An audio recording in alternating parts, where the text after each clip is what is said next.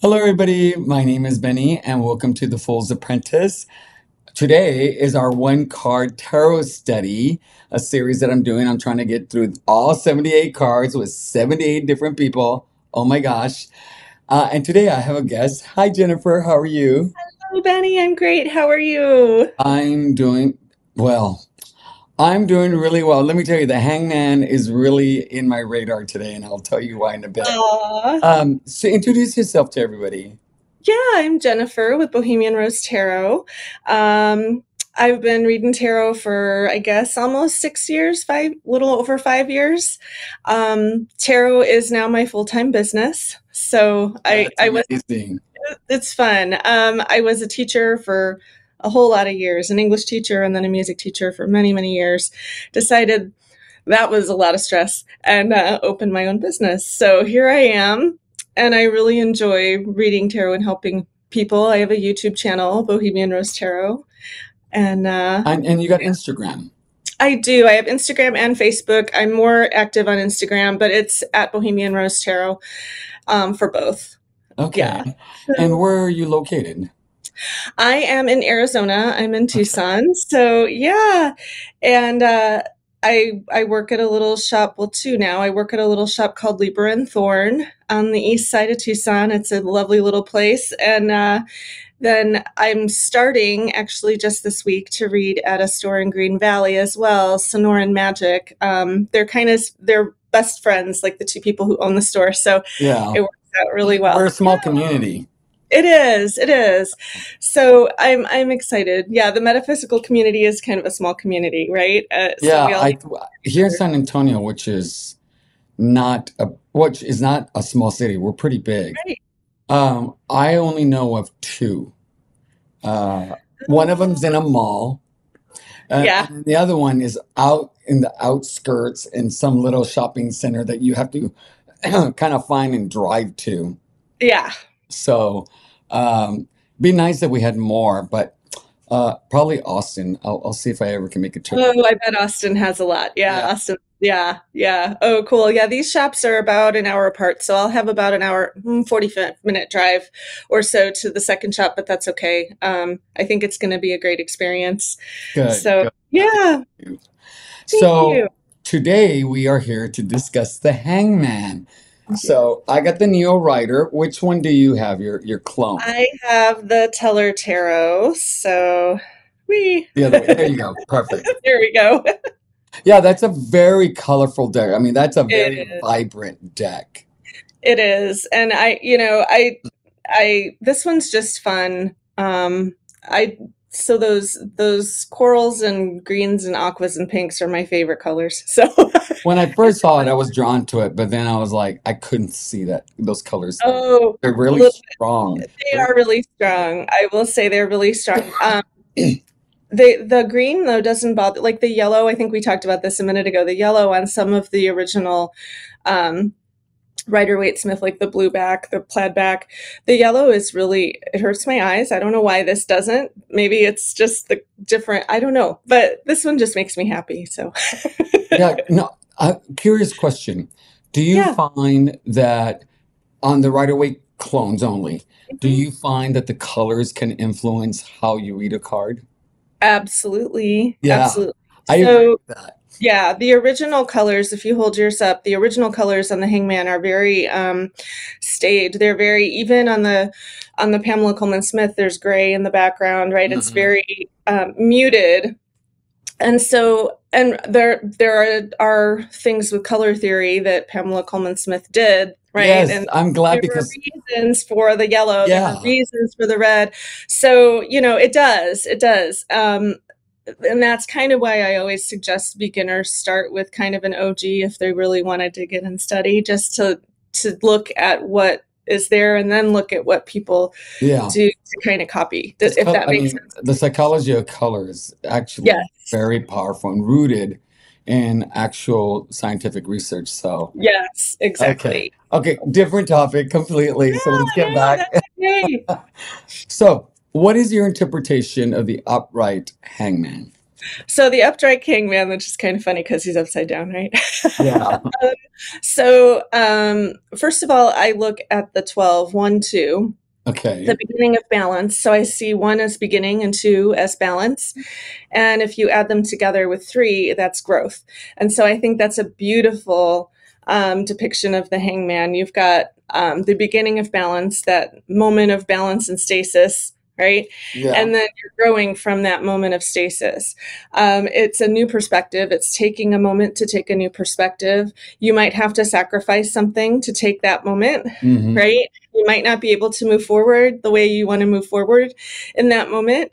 But that it's you're going to get the little halo there. You're going to get some clarity Yeah. from taking that moment of stasis and turning upside down, really looking at things from a new perspective. Okay. Um, I like this card, and okay, as I had mentioned, like this card is like I'm having to live it right now, and so this card really is for me also about the new perspective, not fighting, letting go. But I really find this card for me is about acceptance. Stop fighting what it is that's going on because that's going to create a lot of stress and tension. And in my mind, I don't know why, but do you know those that little thing, the Chinese fingers that you put your fingers in them? Oh yeah, the The finger more trap. you Yeah. struggle, the tighter it gets. You Uh-huh. have to relax and just let it, slowly just work it. That's how I see the hangman is, just letting go. And the thing is, the more you fight, the less likely that you're going to be able to get out. It's like being in quicksand. You have to stay Yes. still. You try to get your body up, just lay flat so you can get out. And why I know that, I don't know, but I do. Because we're Gen Xers and that was a thing in all of our It TV was shows. survival. All these survival shows that we Yes. watch. Um, and then, yes, the idea of sacrifice is brand new to me. Um, of like staying back, not trying to take control, letting other people, have their say. That was new, and I do find it a little difficult to remember that when the card comes up. Frankly, I don't remember that because that's not really what I think about.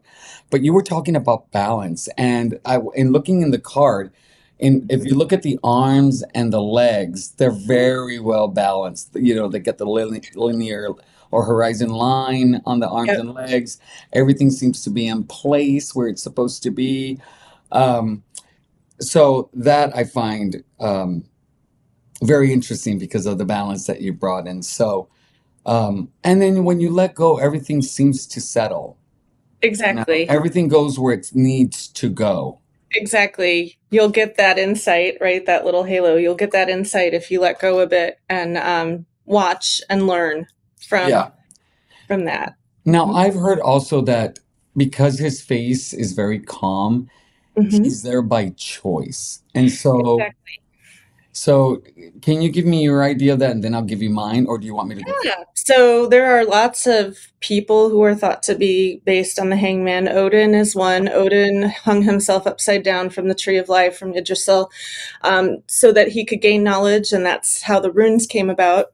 Um, so he sacrificed 9 days and 9 nights in order to gain that knowledge. So a lot of people say this might be Odin. Some people talk about it being saints because they wanted to be crucified Yes. upside down. In Yes. the Marseille, originally, yeah, Saint Peter. There are a couple others who refused to be crucified right side I'm up. familiar with the Saints, but not with Yeah, Odin. So that's interesting for me. yeah. So in the original, I should have grabbed an original Marseille, but in the the Visconti and the original Marseille, this card meant traitor because they hung traitors upside down by their foot. It was a really horrible way to go. um, Yeah, it's a long yeah, process. yeah. So, you know, the depiction of the hangman. This hangman has put himself or herself there, themselves there, to take a breath.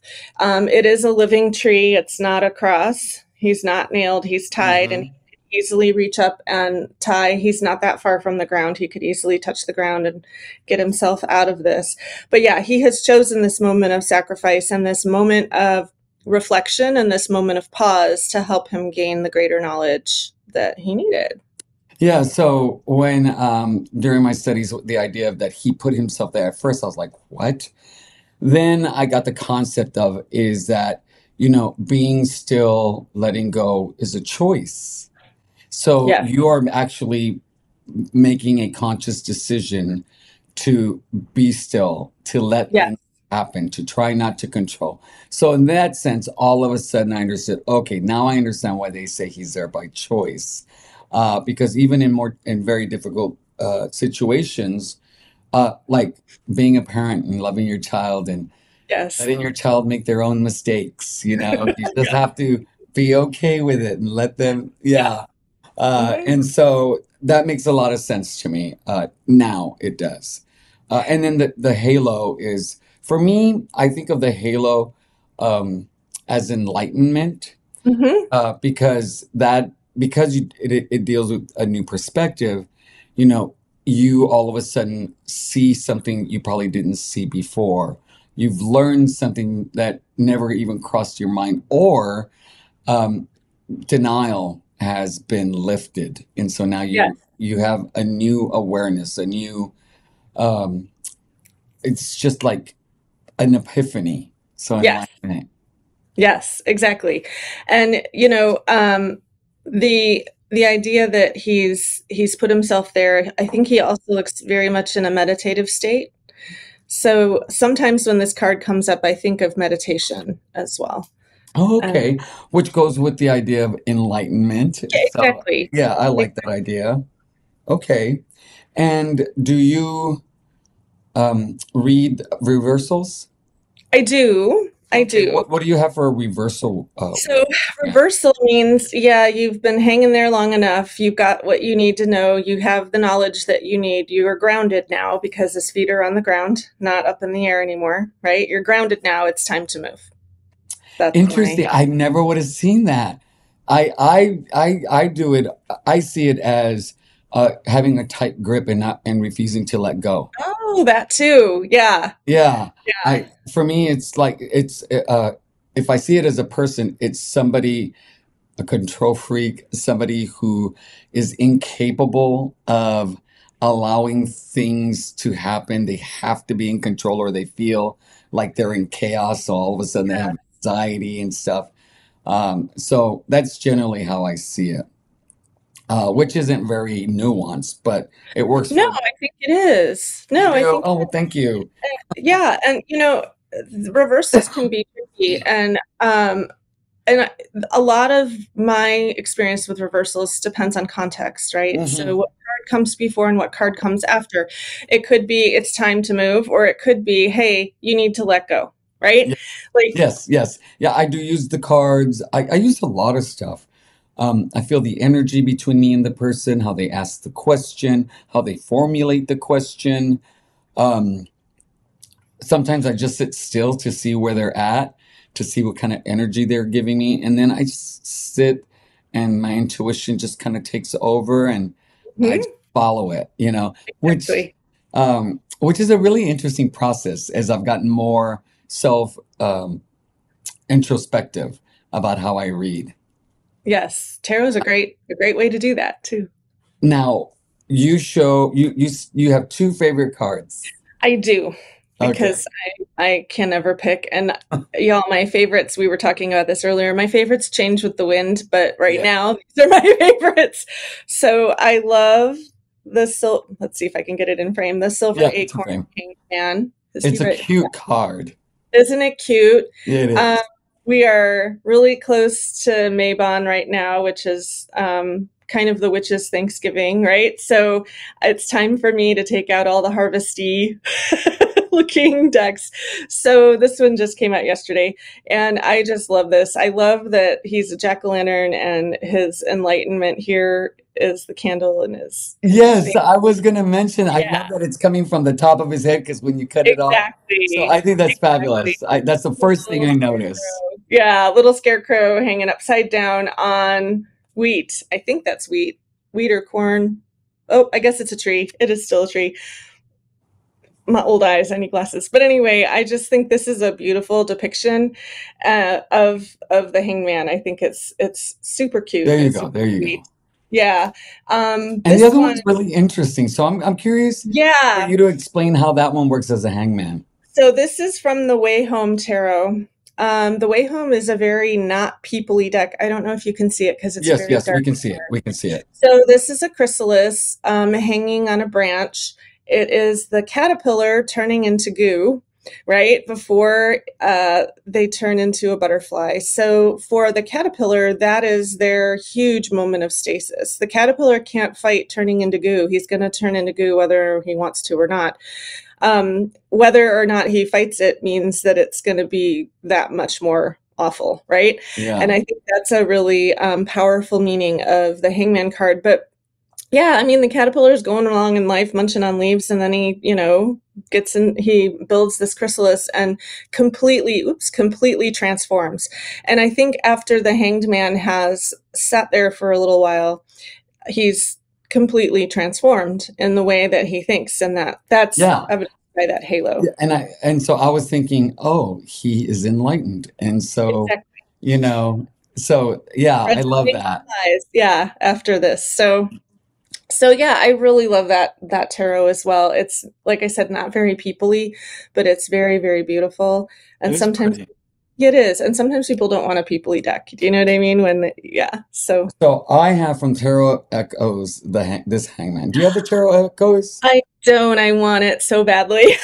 I It's mean, so beautiful. I love this one. I Um, wouldn't say it's my favorite, but it's one that I really like. Frankly, I don't know what would be my favorite one of the decks that I have, but this one stood out for me this time. Is the sense of freedom that you, even though you find yourself in a very difficult situation, or you still have choices, and you can still be free. You know yes. that the only constraints are self-imposed in that moment. And so here, even though he's tied to the tree, he's not suffering. Right. He's Right. not struggling. He's just very open to the experience. So I really like that feeling that this I card love brings. that. It's almost like the fool has walked up and found the hangman hanging up from the tree up there and is looking up at him. I love that perspective of it. It's Yeah, and beautiful. it's really pretty. I'll look at it side. Oh, yeah. How pretty. Yeah, it's a beautiful card. Oh, that's so cool. She's amazing. She's an amazing artist. She is. I And love all that do you stuff. use symbology at all? I sometimes do. So, um, there is, because of the way his feet are, there's a four here, right? So Oh, you yeah. read that numerologically if you like balance. Again, balance, Hmm. right? The cross is a Tau cross, it's not a Christian cross. And then the really interesting thing that I love about the hangman, and I love that the front of the box is the world is in the same position as the hanged man, only Oh, okay. Yeah. her feet are the same. Hmm. So it's contemplating that moment of getting to that ending of the world, contemplating that moment of practicing almost. I feel like, Okay. um, yeah, the living tree. It's not dead; it's alive, right? I know it is a Neptune card, so it's kind of a watery card. So you're in your feels when you're in this, Yeah. this card, but that's about the extent of the symbology that I know, really, except for the halo, which we already talked about a Yeah, little I bit. think you're way further ahead than me. So mainly is the halo for me, which I Mhm. is enlightenment or knowledge or an epiphany. But now because of our conversation, I will always think of balance because of his legs and his arms and how symmetrical they are in relation to each other. So that will be part of my readings now is Oh, being cool. and that's why I'm doing these videos because I'm learning so much, which is really awesome. There's always something new to learn with tarot. That's why I love it so much, right? Yes, and it's like the more you learn, the less you know. It's like Yes. really like this. So, um, thank you so much for coming by. I really appreciate it. Welcome. This was so much fun. Thank you for having me. I am loving this series. This series has turned out to be a lot more exciting than I thought, a lot more insightful. It's really interesting to see people's perspectives and see like where they are in their tarot knowledge based on how long they've been reading tarot. Yep. Like you have a lot of knowledge, like 5 years, and like you have a wealth of information. I went down a super rabbit hole. that's I'm still that's my trying to dig one. ADHD. Hyper focus. You can learn a lot. No.